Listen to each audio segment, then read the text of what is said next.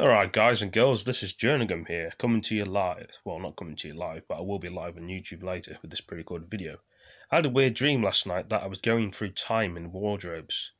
Yes, wardrobes. Some people think, Jerningham, why are we talking about wardrobes? We've got clothes in them. I know. I had a weird dream going through a wardrobe, then I went into one of these hospitals in my dream, obviously not in real life. A mental hospital, and they asked me, how did I get here? I said I was time travelling through a wardrobe. You'd think it would be a phone box or something else, or another big time machine. They says, oh, we better section him in the section 3 then. They asked me again, how did I get there? I said I got here from a wardrobe. Then I had a weird dream outside. There was a green army helicopter flying in the sky, and I was in the middle of a, what's it called, park somewhere. There were loads of houses and stuff. And everyone said stand still when they're in the sky.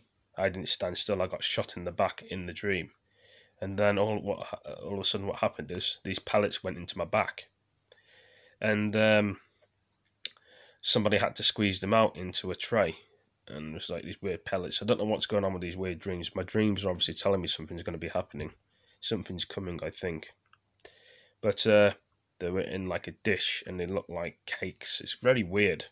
But anyway, I tried to go after people outside and try and speak to them and ask them what they was going on. They were on push bikes. I couldn't get to them.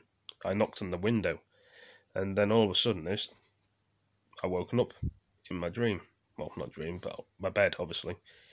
And yeah, that's about it for this story. And hope you all enjoyed it. And yeah, thanks for joining me, guys. And girls, peace. We'll be back again.